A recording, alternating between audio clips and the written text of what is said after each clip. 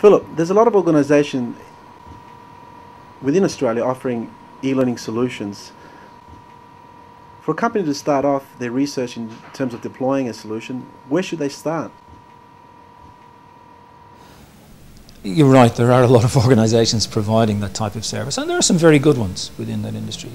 From our perspective, we tend to work with some of the larger organisations, and particularly with the customer face of that organisation. So typically we'll work within industries. We've worked with companies such as Deloitte's and so forth to enable them to understand the changes that are coming. We've worked directly with Griffith University, with the Alfred Hospital in Victoria. Obviously we can't work with everybody, so I think it's important that the typical content provider that you may be working with in terms of the technology is usually very well associated with what's going on in that world of content delivery and learning in that context. So I think we probably have to look to who we're working with in that hardware environment, who is working in the software, and typically between the two there's a collaborative effort to find what is right for a large organisation for e-learning or a smaller organisation. Being part of the senior team of Intel, having access to various forms of case studies in terms of e-learning initiatives, who would you say is having a greater degree of success in implementing e-learning? Government or for-profit enterprises?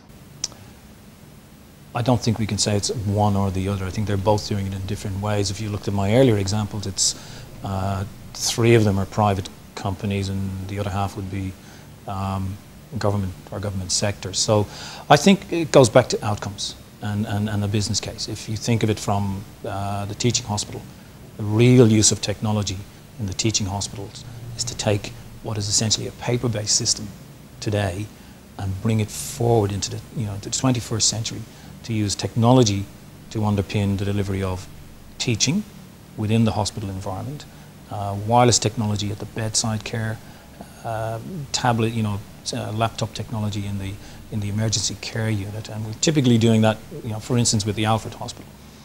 And that's really what it's about.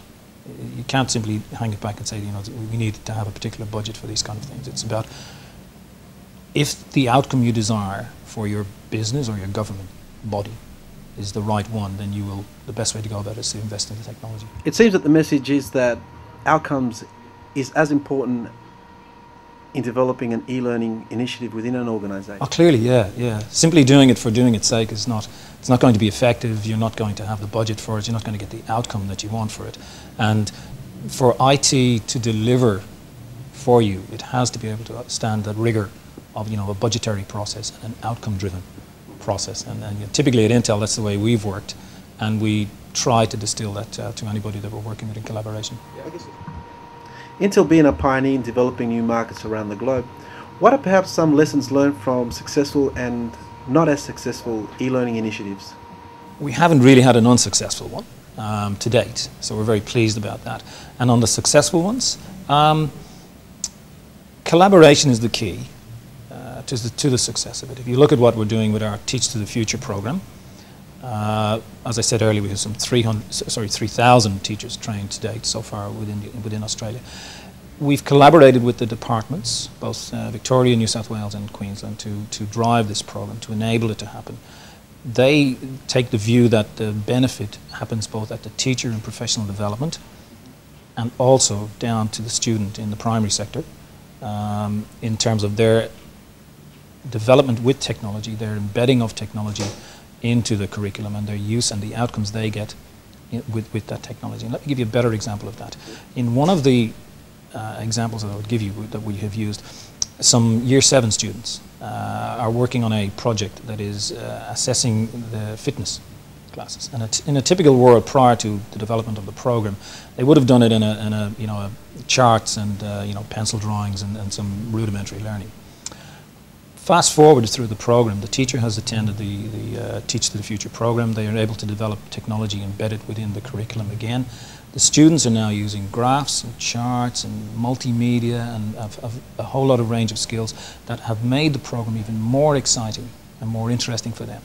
And the outcomes they get are that they find the subject is even more fascinating than it was when they started to think about it. They're learning more about fitness.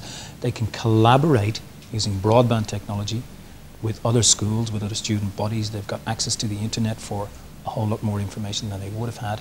And the outcomes, goes back to the outcomes that they are getting. We have a bunch of Year 7 students who are doing fantastically well on this particular program. Their teacher is delighted, and the results that they're getting have improved out of sight. So one good example of how you can actually underpin it with that. Clearly, broadband is important in terms of broadband being implemented throughout organisations. But how important is rich broadband? You have touched upon my favourite topic. So it is essential. It is essential that we have rich broadband, not even the beginning of the first part of it, but the rich broadband capability throughout this entire country. It's essential that we have it up and down the coastline to the major cities. It's essential that we have it to every school, and within that context to every university and so forth, and every teaching environment. It's essential that we then have it out in the remoter areas. There are technology advances that are happening that will enable wireless and Wi-Fi and WiMAX to deliver broadband out into regional and rural Australia. In fact, there's a government fund that has driven some of that, and at Intel we've been actively involved in a number of research projects and a number of pilot schemes to really show how that can happen.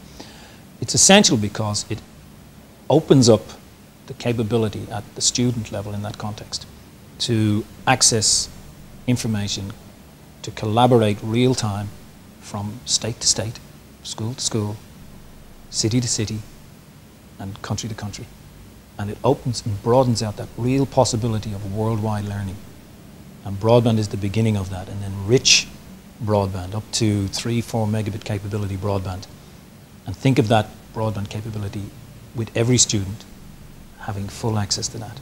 And you just start to see how fascinating that will be and how important broadband will be.